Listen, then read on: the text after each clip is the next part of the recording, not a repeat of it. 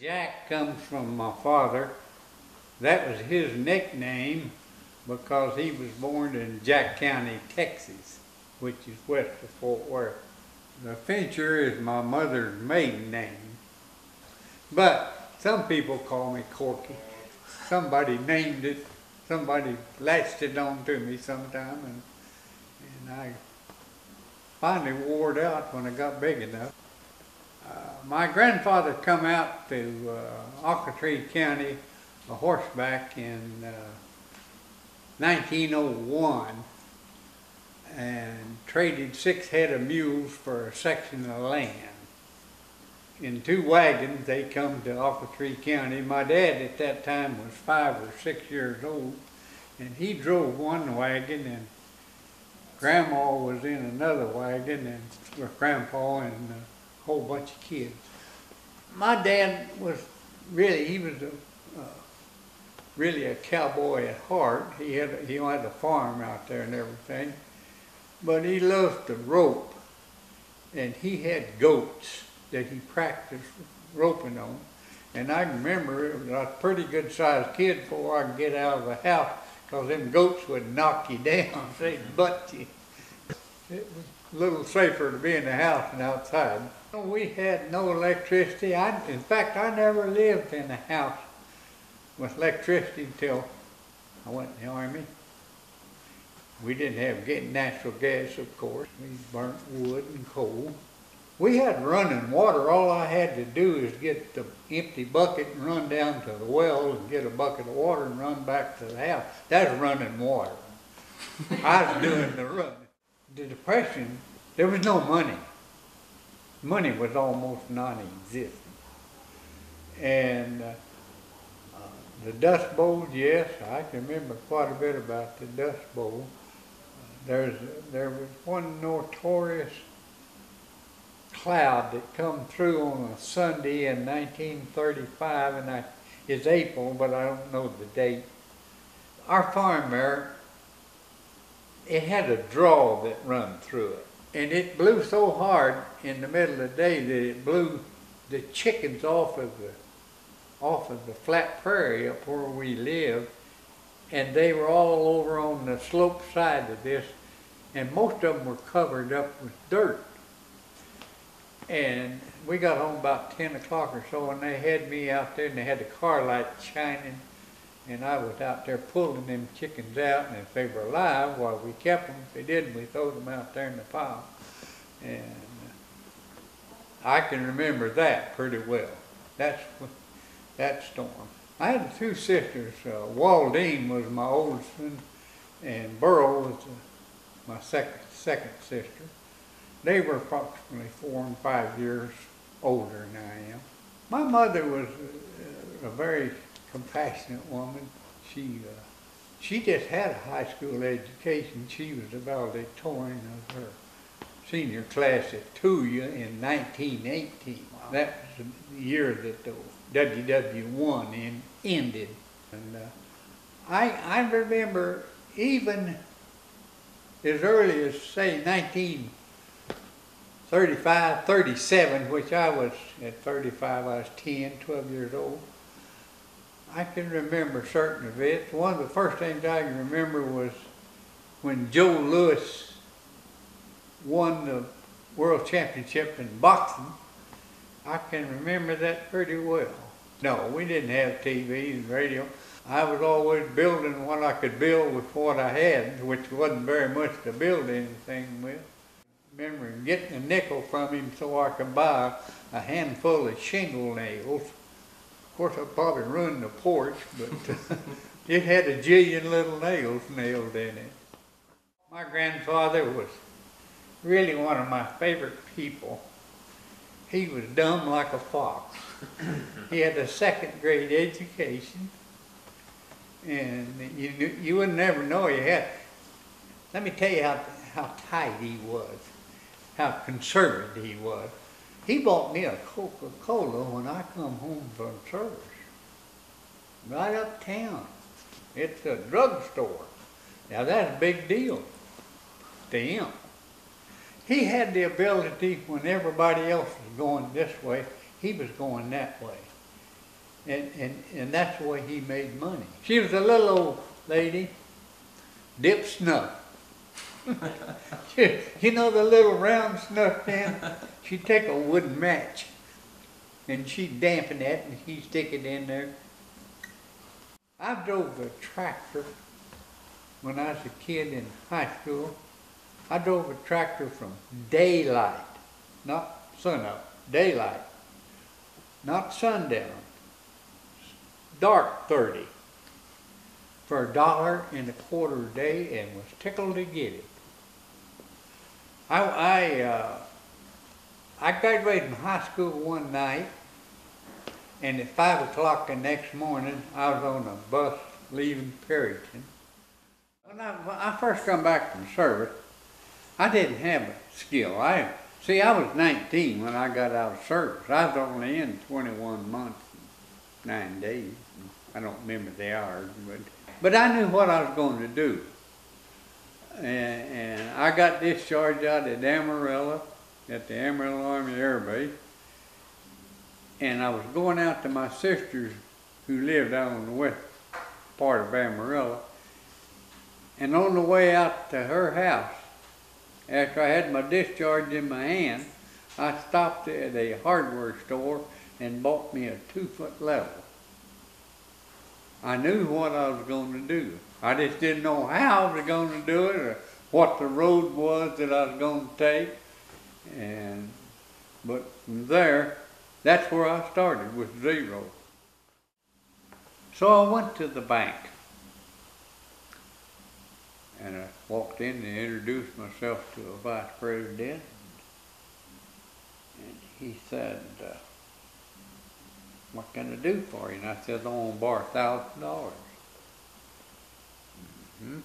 What do you want to put up for collateral? I said, $1,000. Well, he says, that's a little different. And I said, yeah. I bought a lot. And I built a house that was 18 by 24. Had 3 rooms and a bath. The rooms weren't very big, but that's the house that I had. And that's the only house that I ever built and sold and doubled my money on. I built that house in 3 weeks, working evenings and weekends. I built it myself. So it did. It worked out real good. I built a house. Then I built 2 houses. And then I built 4. And that's how I got started in the house building business. I really think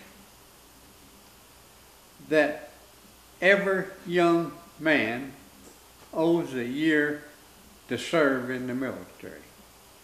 And if they did, I think we would have a lot more discipline in our people. I just really do. I think it'd be good.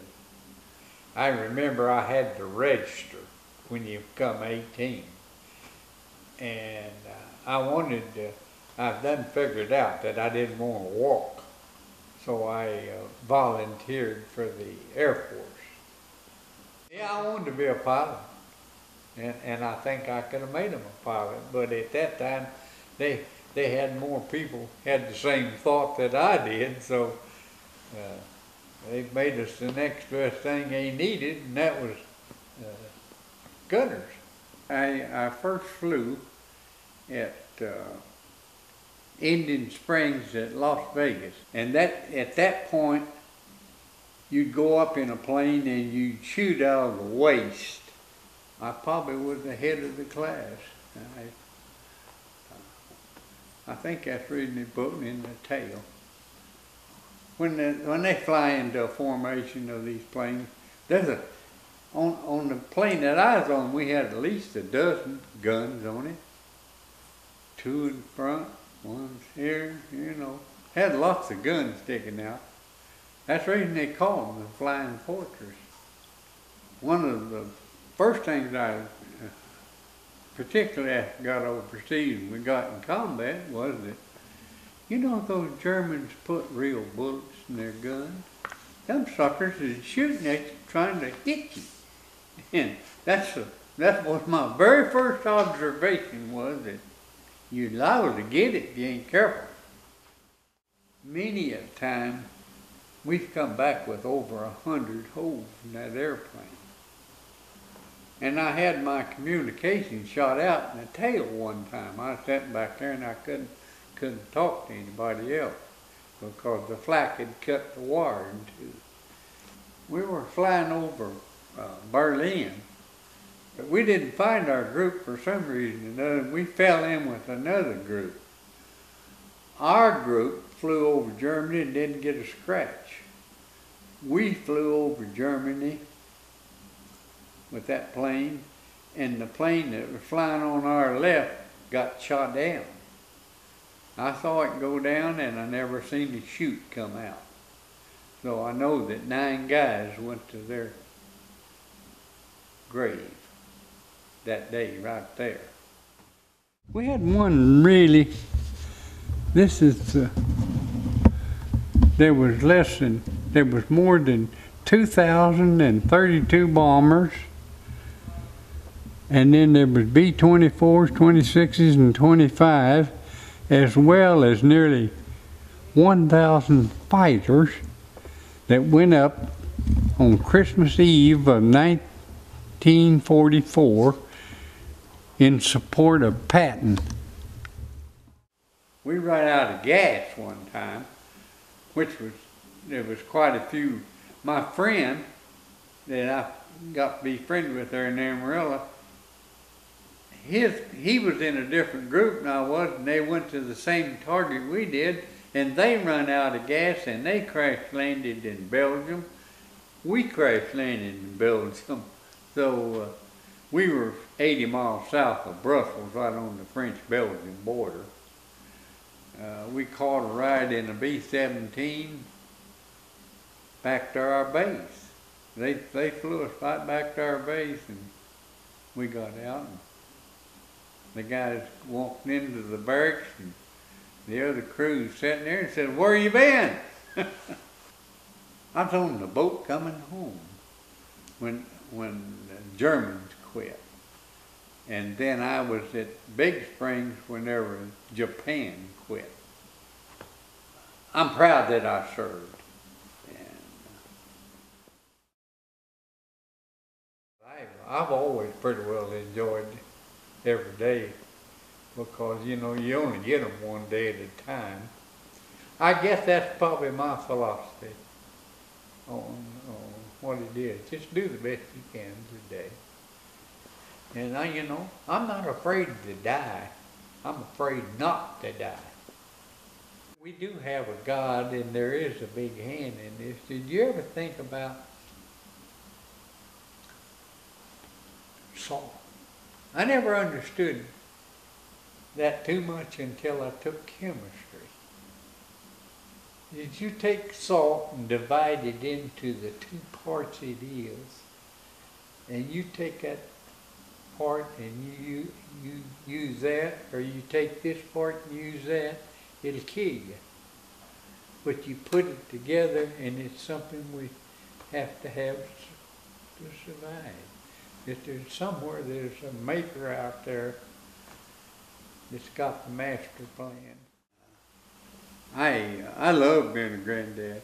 That's quite an accomplishment. And not everybody gets to reach that point in their life, and now I'm getting to see the next generation. I'd like to be defined by a person that whatever job I did, that I did it well and honestly. If I could meet somebody first and have a conversation with somebody, would be my grandfather. I love that old man to death, and I'd love him. I'd tell you what, if we only had a 30-minute visit, the first 20 minutes I'd like for him just to whoop on me to make say, well, you didn't pay attention or whatever it was. And then we just sat down for 10 minutes and have a conversation. But and of course, I love my mother. I dearly love my mother.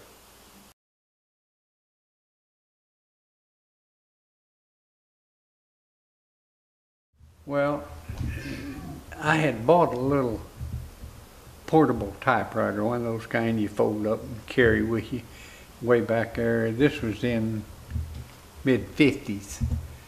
And Debbie wanted to play with that typewriter. And I said, no, you can't play with it, but you can take the typing book, lay down on the floor. You sit down on the floor and put the typewriter in between your legs.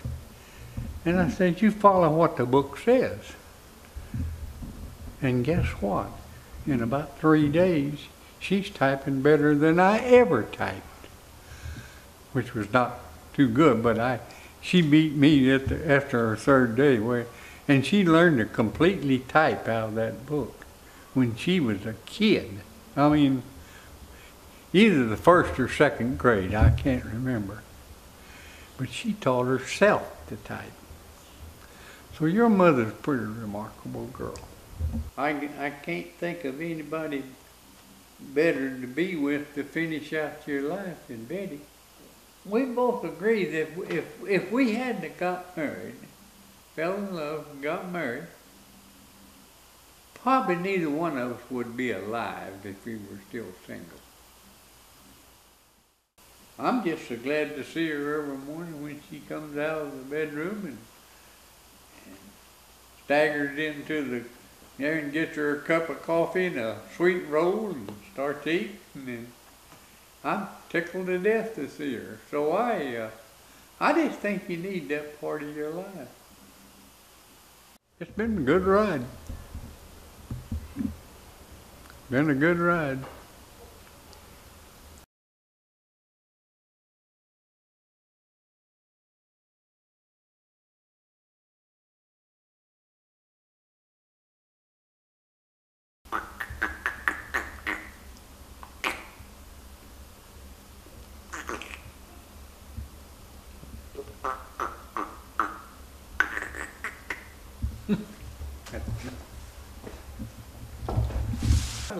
I can tell you, I love food pretty well anyway, but it ain't chicken salad.